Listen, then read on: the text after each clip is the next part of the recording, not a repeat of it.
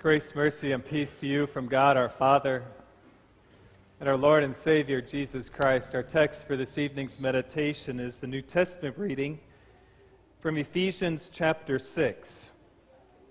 Dear brothers and sisters in Christ, 2 weeks ago, tomorrow, or on Monday, it was the Monday before school started. My family and I decided to enjoy one last day of summer, if you will.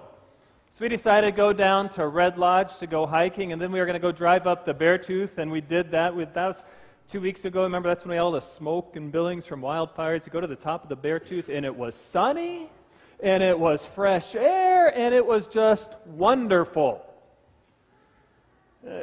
But I want us to think to our hiking in Red Lodge. We went just out of Red Lodge as if you're going to the ski hill, but we went on West Fork Road. I'm sure many of you have been on that road. And we went to the very end of it, to the the West Fork Rock Creek trailhead. Maybe some of you guys have hiked on that. We went up to Calamity Falls, and then we went up to the Sentinel Falls and it was just fun. Being in Montana, hiking in the mountains just a couple of days before school. Ate lunch there at Calamity Falls, and we went up a little bit further to the Sentinel Falls, and that's what I want to draw your attention to. I don't know if you've ever been up to Sentinel Falls.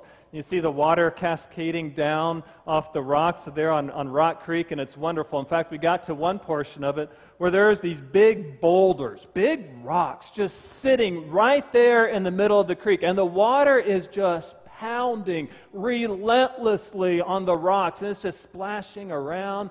And I thought it'd be a lovely picture. But I couldn't get the right angle from where I was standing. But you know, there was some rocks down there, nice 5-foot by 5-foot section of rocks. And I thought, if I could get down there, it wasn't in the middle of the river or the creek, but it was pretty close to being in the front there. And I thought, I could get there and just look right up. So got the camera for my wife, and I went down and stepped, and I saw that it was wet. But I wasn't expecting it to be that slippery. You know what happens when water is over a rock all the time and there's no chance to dry? It's not mold on there, but there's that slime. You know what happens to your feet when you hit that? Boom! And as I'm falling, you know how many things can go through your mind at that time? Don't break the camera, but if you have to, drop it. Catch yourself. Don't fall in the river. Be careful. And I fell. I hit there. It was okay, but to see the look on my family's face of the shock, the fear, it was scary to do that, but it was fine. It was flat enough. And I share that story for you to hold those pictures in your mind for a moment. 2 images. I want you to picture those big boulders there in the middle of the river, the creek, the Rock Creek, or whatever creek you picture, and the water rushing against it and pounding against it, and it's just there, not moving, standing still. And I want you to picture somebody on a rock. You can picture me if you like. It happened, but falling and slipping and not able to stop it. Because those 2 images of a rock standing so firm in the place of the force pushing against it, and someone who is out of control, slipping in the midst of trouble, is what Paul is saying in Ephesians chapter 6. He describes the life of a Christian as one that's challenging and difficult, and yet so strong and powerful in the Lord. You see, that's what Paul has been talking about in this book of Ephesians. And as a church, with the readings that have been assigned for each Sunday, we have read through the whole book, almost every verse of the book of Ephesians. If you've been keeping track, for the last 8 Saturday night. Since July 14th, our New Testament reading has been from the book of Ephesians, chapter 1. We've hit all the chapters, and now it's the very last chapter of the book, the last reading for us in Ephesians, and next week the New Testament reading will be in James. And what Paul has been saying here in the book of Ephesians is teaching Christians how to be Christians. How in chapter 2 that faith and grace is not something we earn and work for. No, grace is a gift from God that we trust by faith. And Paul says in the book of Ephesians, that's not just for Jews, it's for the Gentiles. It's not just for unbelievers, it's for all people. And all people are united in one faith around one Lord Jesus Christ. United in one church. And if you recall reading through Ephesians, how that faith is something that we don't just practice as a church, but individually and grow and mature in the faith. In all the different vocations that we have as people, as husbands, as wives, as children, as masters and servants, and all the like, and how those things take place, Paul has told us. And here at the very end of the chapter, the very end of the book, Paul knows the life of a Christian. It's hard. And it'll be a struggle for these new Christians he's writing to. It's a struggle for Christians today. And so what does God have Paul write? He says in verse 10, the first verse of our text, finally be strong in the Lord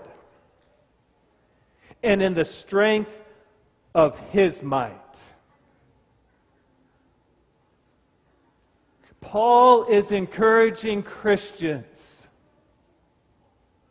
to be strong in the Lord and the strength of His might. What he is saying is, don't look to yourself for strength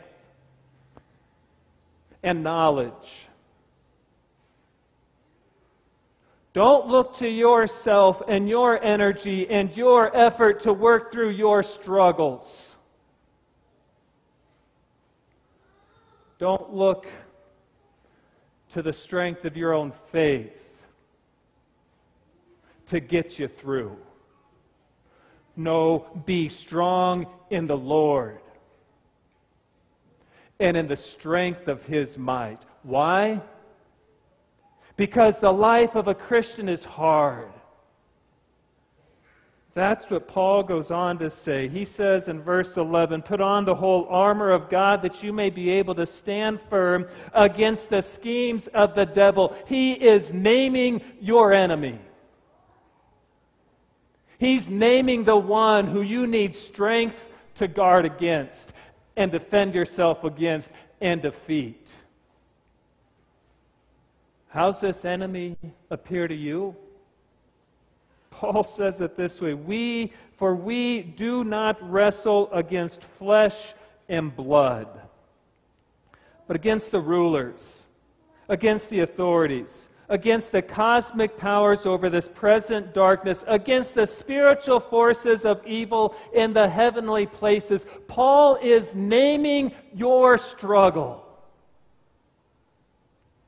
And if someone were to ask you today, what's your struggle? What's challenging you today? And what would we name?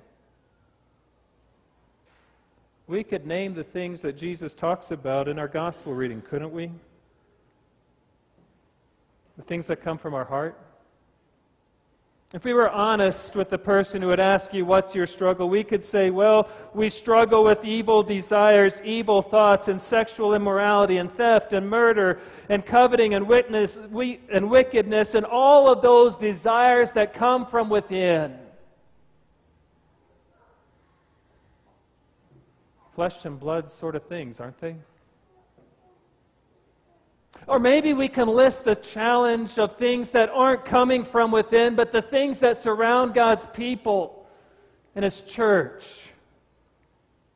We know those threats and those challenges. A culture, a political climate that doesn't want to hear about Jesus and His Word. Or people who present themselves as teachers of God's Word only to distort and let it appeal to people who have itching ears. Maybe it's the challenge of health, of job, of employment. Maybe it's a financial struggle of making ends meet. Maybe it's a relationship. Maybe it's getting along with your neighbors who are not Christian. Or maybe it's getting along with that individual who just drives you nuts. Those are flesh and blood challenges, aren't they? And what does Paul say in our text regarding the struggle of a Christian? He says, verse 12, we do not wrestle against flesh and blood. We don't wrestle against the things that we see. No, those people that make life difficult in our lives are also victim to your enemy, the devil. You see, that's what Paul is saying. He says, be able to stand against the schemes of the devil. We don't wrestle against flesh and blood. No, it's the devil we wrestle against. And what does he do? He uses the things of this world to make your life hard and miserable. And it's a struggle. And Paul is saying your struggle is not against those things of flesh and blood. Your struggle is not against the things you see. No, this is a spiritual battle for your life. That Satan is trying to lead you astray in the struggle. And the challenge that you are facing today. And Paul is making it blatantly clear who your enemy is. It's the devil. And he is a sneaky, lying devil who deceives, who uses whatever means possible to lead you astray and make you struggle. And make you think that you have to solve the problem. And that you have to overcome the challenge. And that you have to have the strength to face whatever it is. And that lie, it's the lie that says you can step on that rock and not slip. And what happens? We step out thinking we're under control. Our feet hit the rock. We think it's kind of wet and it's slip and slimy, and we see ourselves falling and we wonder what happened. You know where I got that lively, adventurous spirit to go out on rocks like that? From my grandpa. My grandpa would tell the story when he was first dating my grandma. It was one of their first dates by my grandpa's farm in Nebraska, and he took her out. It was in the wintertime. Goose Lake was frozen. And he always had fun driving out on Goose Lake. That might sound crazy. I thought it was until I lived in Minnesota and did the same thing. But Grandpa was going to take the car and go and drive out on the lake, and my grandma was scared to death and said no. And he said, well, I'll just have some fun. And he took his front tires and put it on. And wouldn't you know, the ice gave way and the front of the car sunk down in the mud. And Grandpa looked at Grandma and said, well, do you want to walk home? She goes, no. So Grandpa got out of the car, walked the 1.5 miles, 2 miles back to his farm. I don't know what that conversation was like with his dad. Got the pickup, went over the tractor, and pulled the car out. Isn't that what Jesus does in our struggles? He's the one who comes to rescue you. When you've relied on your strength and your wisdom, when you've relied on yourself to solve whatever problem it is that is a burden in your life, Jesus is the one who comes to rescue. And Paul is saying, find your strength not in you, but find your strength in the Lord and in the strength of His might, because God, Jesus, is the one who comes and saves His people. What do we do as His people? Listen to our text. Paul says it 3 times. Put on the armor of God that you may be able to stand against the schemes of the devil. You go to verse 13, talking about the armor of God, and he says, take up the whole armor of God that you may be able to withstand in the evil day, and having done all to stand firm. Stand, therefore. Our job as a Christian is to stand firm, like a boulder in the middle of the river where the water is rushing over and against on every side. God is saying, stand firm. Not on your strength, but on the strength of the Lord. That's what God has been calling His people to do from the beginning. Think back to Exodus. The children of Israel are led out of Egypt. It's the Red Sea on one side. It's Pharaoh on his army on the other. They are trapped. And what does Moses say? Do not be afraid. Stand firm. And you will see the deliverance the Lord will bring you today. The Egyptians you see today you will never see again. The Lord will fight for you. You need only to be still. To stand firm. And the Lord will fight for you. Indeed, that's what the Lord does. That's what we hear in Isaiah chapter 59. Where we hear the sins of the people, we hear how they have fallen away from God. We hear how there is no one to save but the Lord Himself. And how does God respond to His people? Isaiah 59, the second half of verse 15 says it this way. The Lord looked and was displeased that there was no justice. He saw that there was no one. He was appalled that there was no one to intervene, so His own arm worked salvation for Him.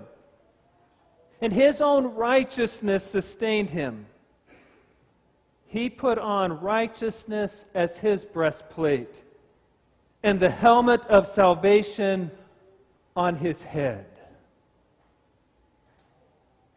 It's a foreshadowing of the deliverance of Jesus. Jesus is your mighty warrior who saves. Jesus is the mighty warrior who comes to rescue you in the midst of your challenge, in the midst of your struggle.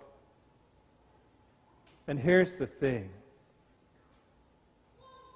He has.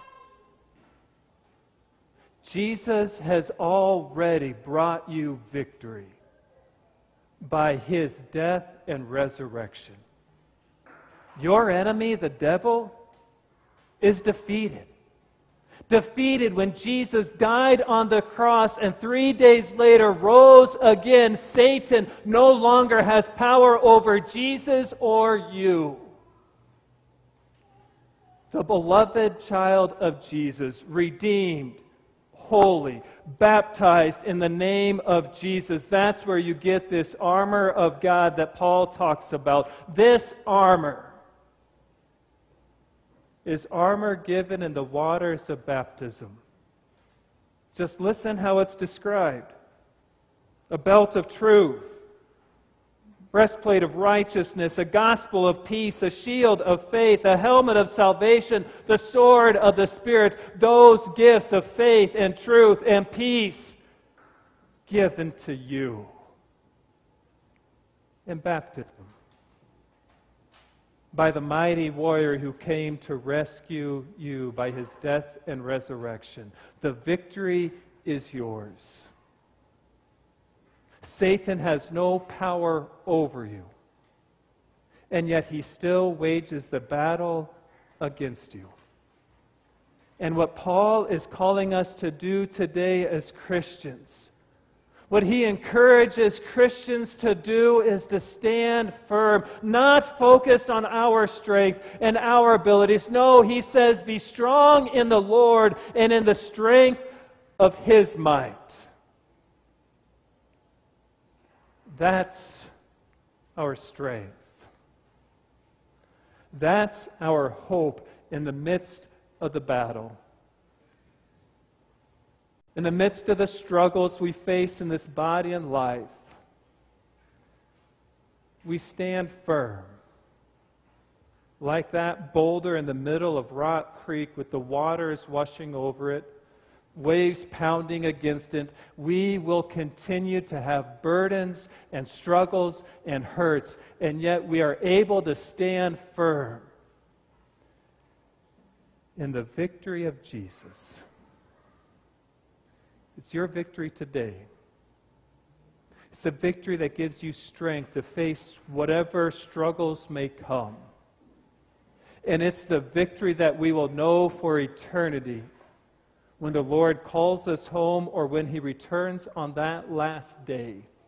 And then we will see with our eyes the strength of our Lord and the strength of His might. May the Holy Spirit continue to feed your faith that you may find and experience and trust in the strength of the Lord, the strength of His might for your life, knowing that the victory is yours in Jesus. In His name, amen. Now may the peace of Jesus, which surpasses all understanding, keep your hearts and your minds to one true faith unto life everlasting. Amen.